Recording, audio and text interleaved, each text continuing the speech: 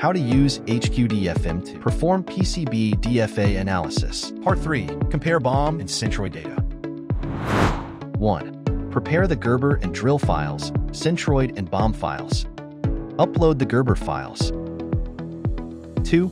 Click PCBA analysis and upload the Centroid files and BOM. 3.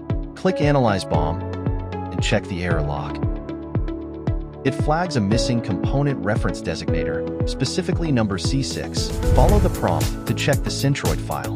Upon review, confirm that number C6 was indeed missing from the Centroid file.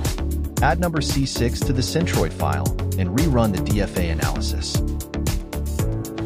The error is resolved after updating the file. HQDFM can highlight hundreds of different DFM and DFA problems in seconds. Download HQDFM for free and take your circuit board designs to the next level.